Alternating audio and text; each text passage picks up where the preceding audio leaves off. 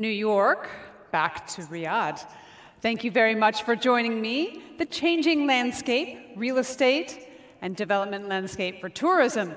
Really pleased with my panel here today. Greg O'Hara from the United States, Hussain Sajwani from the UAE, and Sami Sawaris, most recently, I believe, from Switzerland. Is that right? I'm still Egyptian. So let me get, first of all, a snapshot into what you think your lives will be. We heard from the Accor CEO this morning, who told us he was expecting to lose 20% of his business travelers. Martin Sorrell told us business travel never coming back like it was. You all travel for work. You all use Zoom, I imagine. No one really loves it, but it is efficient. So briefly, how will business travel change for the three of you? Greg? Well, it's part of our core business. I'm the chairman of American Express Global Business Travel, which is probably the biggest business travel company in the world. And so we're writing a recovery in business travel of 80% in 2019 and 2023. So I agree with Sebastian, I usually do anyway, but I agree with what Sebastian said this morning. We think business travel will come off. We've got a pretty good beat on that because we can actually poll the companies that we respond to. But I think it's going to come off in different ways. The biggest thing you'll see, I think, is a big decline over the next couple of years in large meetings and events. And that's usually responsible for about 30% of business travel. Okay. Hussein? I tend to agree. I think we see a drastic demand, lower demand for the business travel. It will be there, but instead of me making 10 trips in a year, I probably make 5 or 6 and substitute the other 3, 4 with Zoom. Zoom, as you said, has major factor, and we were all uncomfortable to use this technology 2 years ago. Now, every day I have half a dozen Zooms at least. So business travel will come down. I think the tourist industry will see some shift from cities to more resort places. People more and more explored in the last 1 year islands and resorts, and they find them more safe and more relaxed. So I think it's another good news for the hotel industry from that point of view. If the business traveling comes down, if even tourism becomes less in the cities and more on the skirt of the city, there will be some challenges. Sami, what do you think? What about this trend towards the longer stay? So you combine some business with maybe some family time. Well, we felt it already now in the past year in all our resorts that the average stay has mushroomed. You know, people that came booked for a week ended up staying for a month. People start booking 2 weeks, which is something they wouldn't do before. And it's to a great extent thanks to the Zoom and the likes of Zoom that makes it possible. But really also the culture has changed dramatically in a short time, which I was not expecting, which is that if your colleague or your employee would tell you, I'm going to stay home these next 2 days and work from home, you would probably start thinking about replacement. Now that it has been obligatory and it has been commonly accepted, people don't look at it as a taboo to say, I don't need to be in the office, I can do it from El Guna, you know, I can be in a resort, my family is having a good time, and I'm sitting in the room fixing things and writing memos and Zooming left, right, and center. So the extent of stay is going to increase a lot. Okay. We feel it, but business travel, as the 2 colleagues said, will suffer tremendously. I don't agree about conferences, because the conference business has always been a networking opportunity for many people and a kind of a compensation for a lot of attendees. And I can imagine that many companies will continue to do it because it's a kind of a freebie that is not really officially a freebie, and people want that. So I think there will be more of a rebound for the conference business, but not the business travel. I think all the hotel owners of business hotels better start thinking about other activities within their hotels, turning some of the rooms into residential, renting out for longer stays to people that like the town itself, but to depend, as before, on the rack rate for business travelers who come 2 days and 1 day and 3 days and stuff, that's going to be quite unacceptable. Because if you, again, one of your employees tells you, I'm going to Paris to meet Mr. So-and-so because it's a very important client, you're going to tell him, what? Just Zoom him. That's enough. You don't need to travel, and the company incurs a cost of $2,000, $3,000. Just call him. Greg, you've just raised a fund, $1.5 billion, committed about $500 million across 4 different deals. I may be a day or 2 behind. You may announce something more. But tell me about what you're seeing and why those deals. So that's our distressed fund. That's the newest fund in the family of funds, and it was designed because starting in March of 2020, I was getting 2 or 3 calls a week from people who needed capital, and I only had equity funds, and I didn't have a way to help them with the rest of their capital structure. So we did 2 airline deals, a cruise deal, and a rental car deal. That allowed companies to have the working capital to last out the crisis. We're working with several governments now. The $1.5 billion represents the equity component. We can actually lever it from there. So we're working with a bunch of governments right now to put in like travel opportunity funds, where if you run a tour operator or you run a working capital intensive business, you can get a loan from us pretty quickly. And so the reason we raised the $1.5 billion was really to chase after specific distressed opportunities, and for companies whose current equity value may be worth less than the debt that they have on them. So being able to help them restructure was important. And how important, when they restructure, relaunch Hertz, for example, is the technological component? So on almost everything we do, travel is a collection of, you'd have to argue, old economy businesses for the most part. I'm not saying all of them are, but many of them are old economy. And a lot of them haven't had technology investment for the better part of a decade.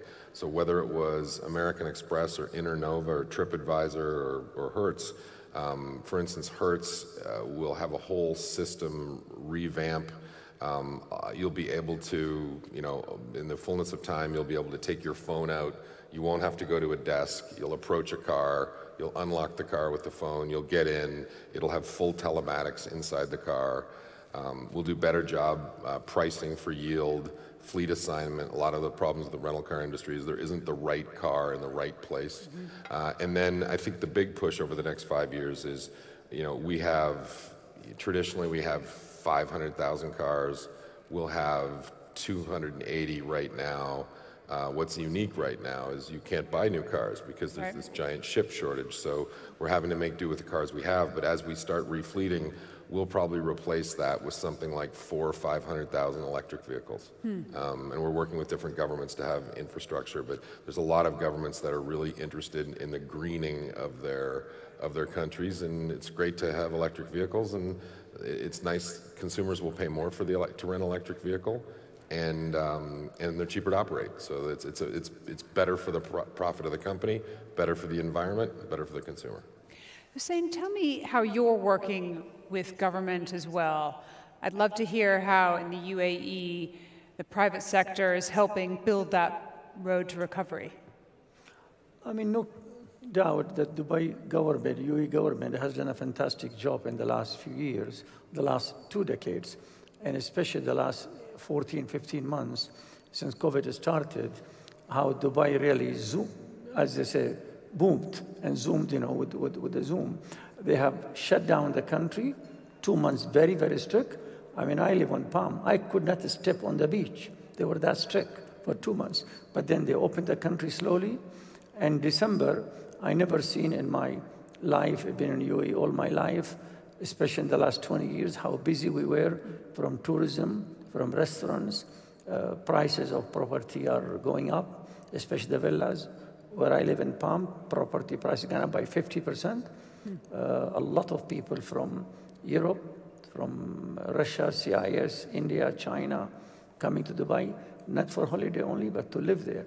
People mostly from Europe realize the tax is going to be going up because all this borrowing of and expenditure of the governments, and a lot of them moving to Dubai because, and especially during COVID, Dubai was open, they never thought of the city in that content. So they came and they find it safe, and they find it friendly, and they find it very service-oriented. So really, Dubai is one of the cities benefited the most in the world from the COVID, I think. And how easy is it to choose what you're going to invest in? I imagine you've got a desk full of investments. What's really catching your eye? Dubai is a very competitive city. It's a very competitive market. So you have to be very careful. There are people who there for businesses for generations and from around the world. So you have the best jewelers from Beirut and from India and from Belgium operating and so forth in textile and every industry. So you have to be very careful what to invest in. It could look to you beautiful and you could lose a lot of money. But the people who know their business, they know what they're doing, they make a good amount of money. But it's a very mature, sophisticated, well-regulated market. Sammy, tell me what's on your mind. I know that you think a lot about co-investment, for example. How can we encourage governments to partner with people like you? Well, I think the road to recovery of the private sector, the traditional private sector, involvement in investments to grow the country's tourism sector or real estate sector is going to continue to suffer. That's why, for example, he could raise a fund like this because guys like us are not making a lot of surplus, which traditionally we would just reinvest. So even though we're bombarded with opportunities from left, right, and center, but we don't have our own resources, not to mention even greenfield projects. Because, in many cases you have opportunities that are far below replacement cost, popping up from right, left, and center, and then you ask yourself, why would I start something new when I could get a distressed asset, fix it in no time, and run it?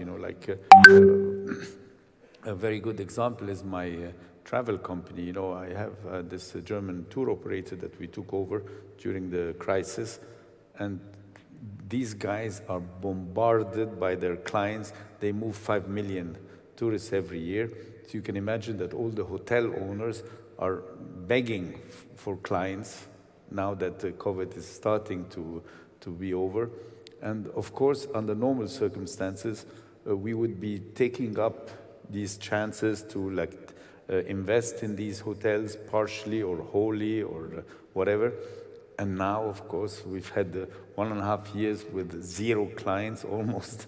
And, from 5 million to 600,000-700,000, you can imagine the accumulated overheads, all the debt that we had to take on just to survive. And then somebody comes and says, please be my partner. We tell them, sorry, we don't have money. Yeah. So even for greenfield projects, where a lot of governments are now very eager to attract new investors, they will find that most of us are not really able to put aside the amounts that would be needed for such fresh investments. So unless governments actually get engaged with private sector players that come with their connections, with their know-how, with their experience, to do it with them, it will remain a government-sponsored industry, which is obviously not the correct way forward. There's nothing better than having someone's own personal money involved in a project so that you can sleep, because he won't sleep. I want to make sure you have my number for all those opportunities you're not investing in, Sammy. Oh, I didn't realize about this story. It was on my mind. We have to talk. Okay. Because it really very often nowadays, it's sad. I always say, imagine if you had the same cash flow that you had 2 years ago, how many amazing opportunities you would have picked up. Now one has to be so stingy with the investment money because you have a lot of opportunities, and you don't have the heart to take the cash out of a company that's not really making a lot of money these days. You know. I wanted to talk about airlines, Greg, because you've taken on 2, I believe, in the last few months.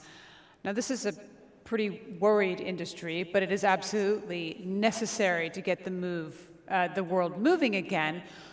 What do you think the biggest change is going to be in terms of where you're putting your money and therefore where the airlines will be investing? So the 2 airlines we invested in were, I think, one of the largest shareholders of Azul, and we did the DIP financing for LATAM. Latin America had different... Azul is Brazil, is that right? Azul is Brazil, yeah. Latin America had a different distressed opportunity. And what's interesting about airlines is there's all kinds of ways to lose money and there's all kinds of ways to make money in an airline. I'm looking to see if Akbar's... No, Akbar's not here, so I can talk about airlines, because otherwise we'd have to ask him. He's smarter than I am. One of the things that happened in Latin America is inside of, this is anecdotal, but inside of every aircraft, there's seats and there's cargo. And what happened is, as they reduced the amount of seats available, the price on cargo went way, way up at the same time. So what ended up happening is, in Latin America, you fly perishables north and you fly durables south. So the cargo planes are loaded both ways. So my investment are both secured investments. They're secured by the cargo businesses of those airlines, and the cargo businesses in 2020 made 4 times what they made in 2019. So it was an easy investment to make. If we flew the passengers around for free, which if anyone's listening in Latin America, we're not doing that. Right. But if we flew them around for free, we would have done well. So I think. You know, the secular trends, we heard them today, everyone's right, wellness is a secular trend. Mr. Sajwani owns a beautiful resort in Switzerland called Andermatt, and it has a great hotel, great spas, outdoor activities. I'm selling it for you, Sammy. So. And so things like that, destinations like that are going to be correct. My colleague here said that people are going to they're going to stay away from cities and go to resorts and things like that, and that's going to be destination tourism. We're seeing a huge pickup on that. Like, for instance, in the United States, try to rent a car in the United States anywhere that they're all sold out every weekend, all the time. You can't rent them. So I think wellness will be a big thing, destination, activities, you know, and then I think people who are going to get capital and people who are going to get tourists are the people. I don't know how everyone else said it. I say it like certainty, right? So for instance, like if you had told me, all due respect to the rest of the EU, if you had told me that 3 years ago that Greece was going to be the shining example of economic and fiscal discipline and could manage through a crisis like this, I would have said never. So the Prime Minister and Harry and those people have done a great job. So we're seeing Croatia, Iceland, Greece for this summer, bookings off the chart, and the only thing those people have in common is that you know exactly what you need to do to get there, and you can do it, and you can come back, and they can charge almost anything they want. And so I think there's a lot of capital that are going to go to governments, to Mr. Sajwani's point, that are going to go to governments that can provide certainty and sensibility to the traveling public. If you do that, you'll get the visitors. And we're seeing that in Saudi and UAE. UAE did the same thing. Like, it might be difficult to get in and out of Dubai, but you know what you have to do, you know what you have to test, you know the app you have to download, so people go. It's also this idea of digital nomads, right? I can work from home, so why don't I come and work in Andermatt or in Dubai? What can governments do along with the private sector to encourage people to do that?